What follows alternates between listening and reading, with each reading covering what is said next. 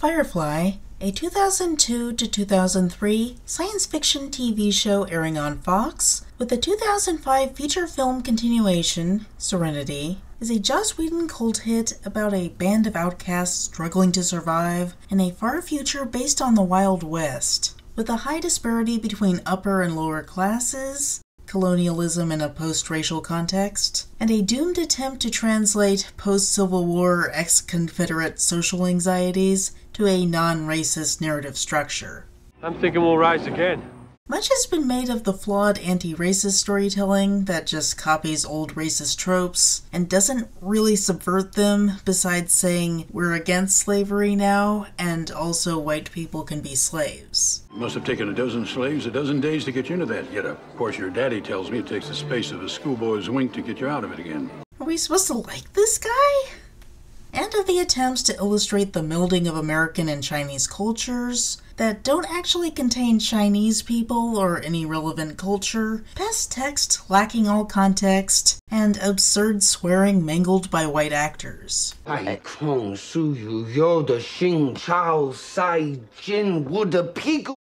has been said about the portrayal of queerness on the show, or to use the slang of the verse, it's slyness. You're not sly, are you? Because I got my boys. Sly? No. I lean toward women, folk. Take my love, take my land, take me where I cannot stand. I don't care, I'm still free. You can't take the sky from me. Okay, let's just step around the fact that sly sounds more like a future slur than positive slang. It would probably be reclaimed. Slyness in the verse is roughly at the same level of queerness in Real World 2002 as would have been accepted on Fox. When Firefly came out, sodomy laws were still on the books in many states. It was actually illegal in several US states to have gay sexual intercourse. You could go to prison and be labeled as a sex offender, a special category given to pedophiles, restricting their access to mainstream society. Slyness is featured on the show in moments of girl-on-girl titillation, not receiving the full respect awarded to straight relationships, and male sly allusions are used for humorous absurdity at best, and degrading trans misogyny at worst. While Mel denies being sly, Inara appears to be bisexual, maybe? As a companion, a revered upper-class sex worker, modeled on the Western distorted perception of the geisha, she has training to service both men and women. It's implied that not every companion takes clients of both genders, making it notable that she does, but whether that indicates something about her sexual orientation or not is left ambiguous. In episode 6, Our Mrs. Reynolds, written by Joss Whedon, a criminal using the alias Saffron attempts to steal the ship by inserting herself among the crew in the guise of a hapless victim. She has the same training as Inara and uses it to seduce both Mal and Wash, so she can drug them into unconsciousness with a seal on her lips. Son of a...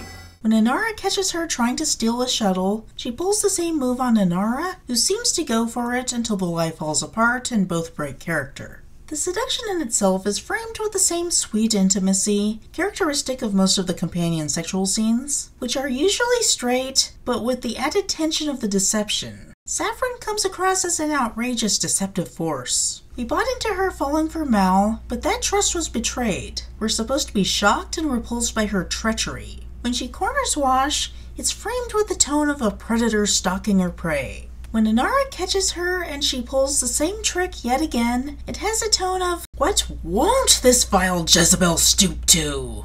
Which doesn't lend a great subtext to the on-screen slyness. It's unclear whether or not either of them are really into it. Both play their roles, and then they stop and split ways. You're good. You're amazing. Who are you?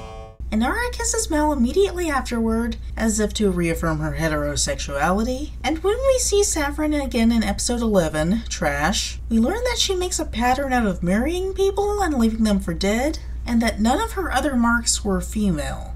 It really does look like her attempted seduction of Inara was just an opportunistic use of her one main tool. The scene is also played for titillation to the straight male viewers, as are the other Saffron seduction scenes.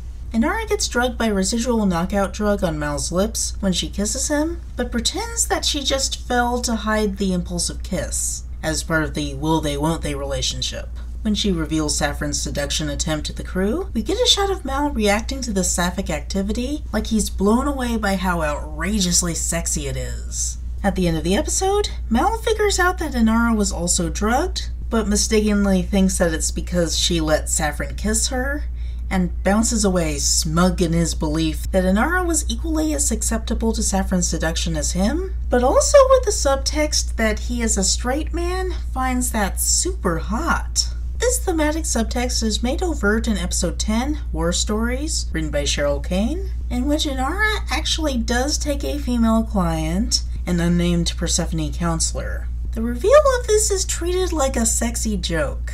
The gender of the counselor isn't made clear, Mal talks to the wrong person, turns out the counselor is a woman! Hilarious sexy! This time we get reaction shots from 4 different people. Mal is surprised and humbled. Christian priest Book quietly judges her because he's a religious conservative. Cute tomboy Kaylee is surprised, but finds them glamorous. And tough guy Jane just openly lusts after them. I'll be in my bunk.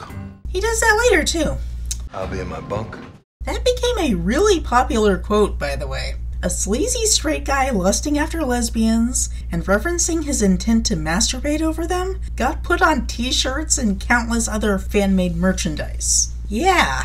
Kaylee's is the best reaction, but her positivity is minimized, with Jane's ostentatious straight guy antics taking the focus. As for Inara's actual interaction with the counselor, it's performative in an exaggerated way to emphasize how unfamiliar she is with catering to a female client, even though the face she shows to male clients in other episodes lacks that exaggeration. They discuss the companion service as like a break from being around men, like a spa day with benefits. And Inara acts like she realizes she can be herself around her, while slipping into the show she gives male clients. They kiss, and that's it. It's the closest thing to a positive depiction of slyness, and it's a weird stilted scene that somehow feels both too erotic, as for the male gaze, and too chaste, as for the Fox executive's gaze. Inara sees off the counselor, with Jane leering. In the original script, there's a sequence where Inara goes to the counselor's house and finds her husband who knows nothing. I know nothing. Nothing. The counselor has been sneaking off in secret, and this would have been a depiction of a lesbian in the closet. Perhaps that was too much for the Fox executives.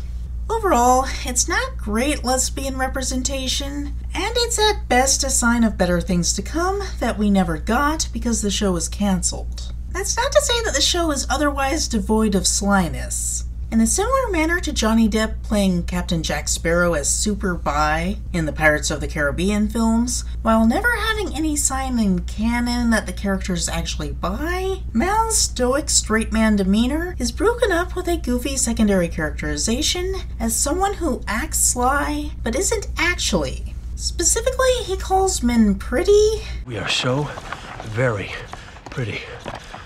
Fanty's prettier. And has a penchant for cross-dressing like Bugs Bunny. This comes up in his first appearance, in the first scene of the first episode, Serenity, written and directed by Joss Whedon. In the middle of the Battle of Space Gettysburg, Mal needs to improve morale, so he gives this impassioned tough guy speech with the punchline of calling everyone present pretty. Though Zoe, an actual woman, is there, the tight framing leads us to think that he specifically means himself and the scared guy that he's trying to encourage. Huh? Look at that chiseled jaw. Huh? Come on. It's a very queer joke in its execution, mixing butch and femme aesthetic by describing men in this elegantly feminine way. Pretty. I'm sure that Whedon intended it as a feminist device to elevate femininity, but it ultimately just feeds into the hypermasculine culture that views this kind of display of, well, sissiness amid butchness as a hilarious non sequitur, rather than challenging the culture itself. There's a callback to this in the movie, written and directed by Joss Whedon, where when Mal is antagonized by identical twins who teasingly pretend to be each other, Mal calls out the deception and explains that he can tell because one is prettier than the other. In this case, the twins are metrosexual dudes, as a means of distinguishing them as more urban and upper class, and the rough-hewn not Confederate. The line comes across as Mal playing their game by acknowledging that they're trying to look somewhat feminine, and asserting dominance like he might be interested, and oh no, you don't want that. Similar to Deadpool's rape threat. Any offense this implication could cause is smoothed over by the one identified as prettier, giving his brother a look like he's thinking, he's right, I am prettier.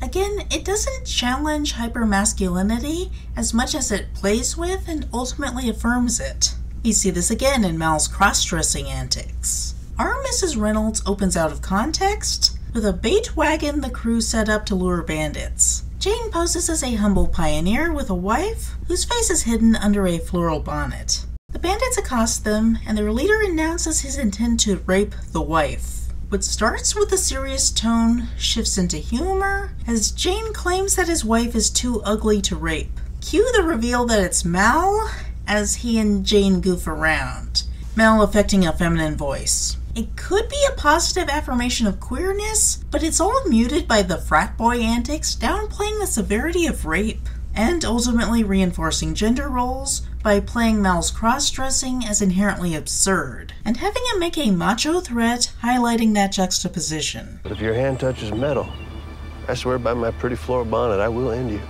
In the following scene, Mal gets a little tipsy, and Inara points out that it seems like Mal chose to cross-dress specifically because he wanted to, not because it has any strategic value. And he indicates that she's right and he loves cross-dressing. Some soft cotton dresses feel kind of nice as a whole airflow. Again, it could be used to deepen the character with queer aspects, but it's all dismissed as an absurd joke. Like woman, I'm a mystery. Mal indicates he's about to start a long story about how he got into cross-dressing, and Inara cuts him off because she's not that interested in his life. It's a setup for Mal being susceptible to Saffron's manipulation for her acting interested, but it also serves to communicate just how absurd and inconsequential Inara finds his interest in cross-dressing. His cross-dressing hobby also shows up in the movie, where he infiltrates the companion training center, disguised as a woman under a tasseled shawl. There's a bit of physical comedy in the way he makes the tassels shake, and the absurdity is emphasized when he opposes the villainous operative in a macho standoff. In that outfit, I can be very graceful when I need to. I've no doubt. Our Mrs. Reynolds also ends with Mal identifying with a feminine gender role, while overtly performing masculinity for an absurdist joke. After tracking down Saffron, the two of them fight in a rhythmic way that he associates with sex, and he humorously says something that the woman would typically say during a sex scene. It's the first time, darling. I think you should be gentle with me. He's so overtly macho here that no one would ever mistake that for an appreciation of femininity. It's just a joke. Something similar happens in the 4th episode, Shindig, written by Jane Espenson. Mal needs to solicit a specific client, and he gives a physical description to Kaylee. Wears a red sash, cross brace. Why does he do that? Maybe you won the Miss Persephone pageant. Just help me look.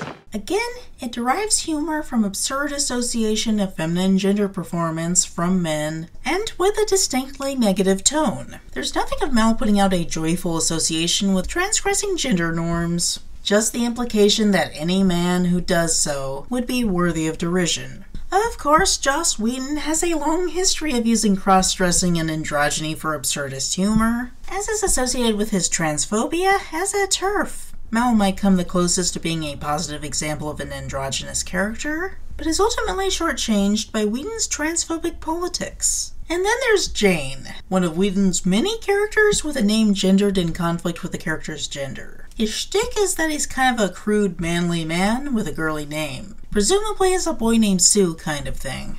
Jane is a girl's name. Jane ain't a girl. I show her good and all. I got man parts. Aside from the name irony, nothing more queer is done with this character.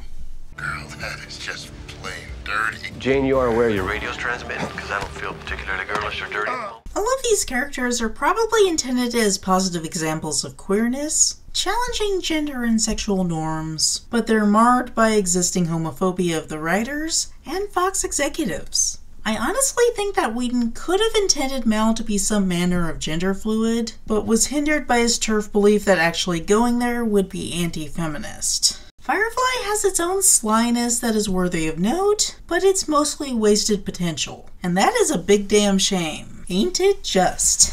Burn the land and boil the sea. You can't take the sky from me.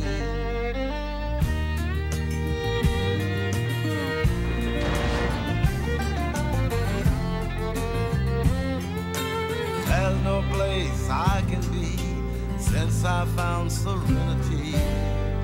But you can't take the sky from me.